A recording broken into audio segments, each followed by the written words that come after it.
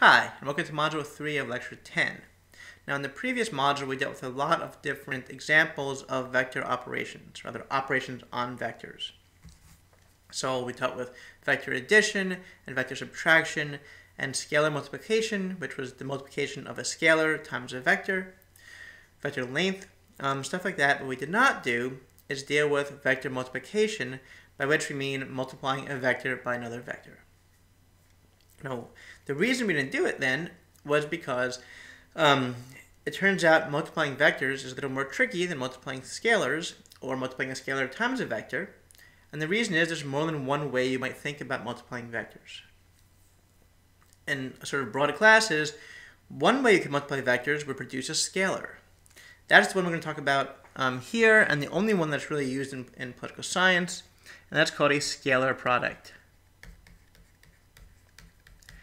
That produces a scalar, so not a vector. There are other ways of multiplying vectors that produce other vectors. A common one of use in other fields, like physics for instance, is the cross product. The cross product produces a vector that's perpendicular to the two vectors you're crossing. But we're not going to talk about that at all because it never comes up in political science, or I think any social science that I know of. It might come up a little bit in some ways of looking at stats if you do it purely geometrically, but that's way beyond the scope of this class. So we're going to focus on the scalar product, which comes up much more often. The scalar product is often also known as the dot product. It's called the dot product because the operator is a dot. So if this is vector A and vector B, the dot product is read A dot B. There you go. There are other ways of writing this. The scalar product is sometimes written like this, with brackets around it to illustrate a scalar product. We will, in general, use this exclusively. So there you go. That's the dot product. Now, despite all this nomenclature and stuff, the dot product is actually relatively straightforward. The general function, the general operation looks like this: the sum over I of AI BI.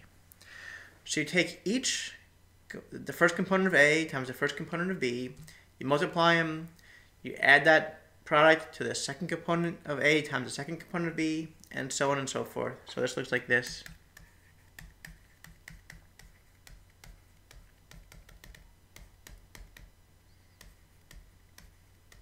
That's a dot dot dot. I just wasn't actually registering. So there you go. That's the dot product in general. If you want an example, if we have the vector A over here, and that's, we'll keep with the old 1, 2, 2, 1 thing. So there's A and B. A dot B would be equal to 1 times 2 plus 2 times 1 equals 4. So the dot product of A and B here is 4. And that's all there is to the dot product at all. There's literally nothing else there. I should say that's all there is to calculating the dot product. Interpretation, there's a little more to it. So let's get to that. The dot product, the point of the dot product is to look at projection. It's to figure out what the sort of the amount of vector A that's in the same line as vector B.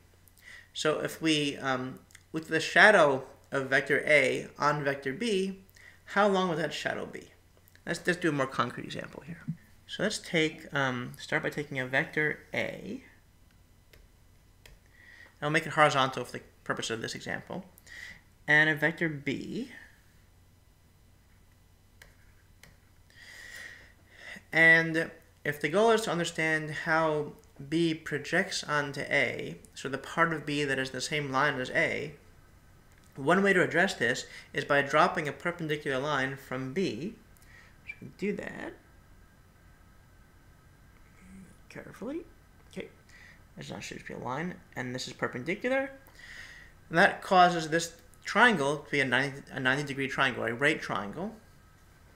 Let's call this angle theta, which is the angle between the vectors A and B. Then this over here is B cosine theta. So the part of B that's in the same line as A is B cosine theta. Now it turns out the same argument applies whether or not A is horizontal. You could rotate the entire thing this way, it would still be just fine.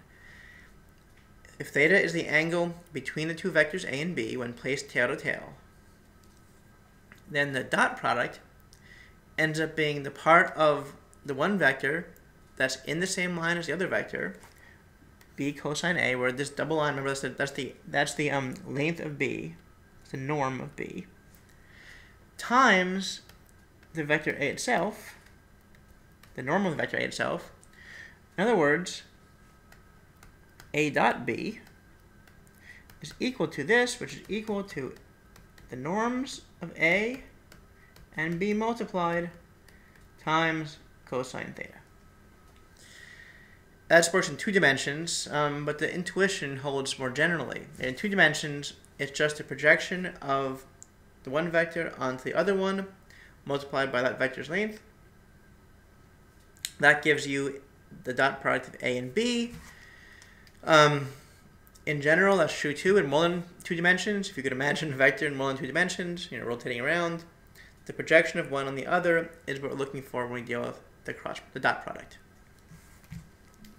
This relates to something called the Cauchy-Swartz inequality, which I'm not going to write in detail. It's in the book. But since the cosine of theta is less than or equal to 1,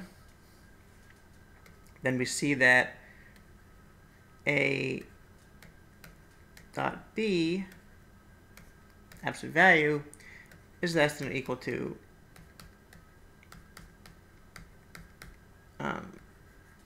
the multiplied lengths.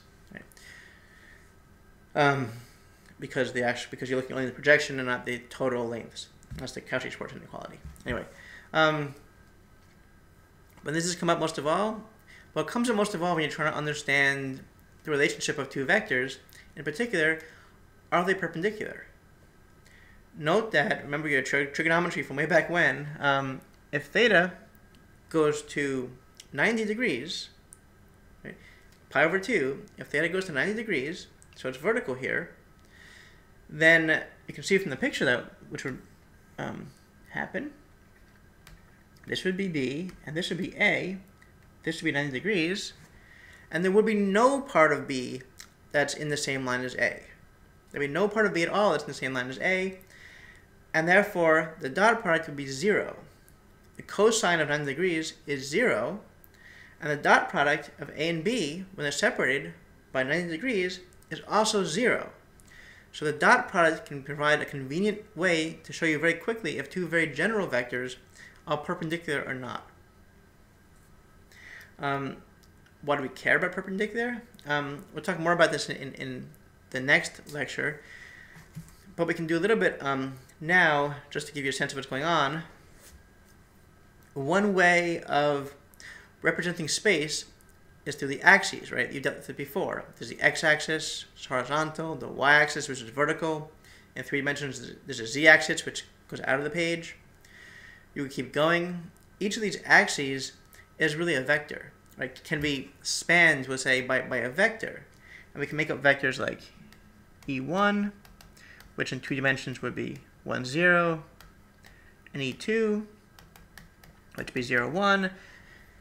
And you can make any vector you want in 2 dimensions by multiplying a scalar times E1 and adding a scalar times E2 and get any vector you want. This we'll deal with much more in the next lecture. But the point is, those 2 vectors have a dot product of 0. 1 times 0 is 0, plus 0 times 1 is 0.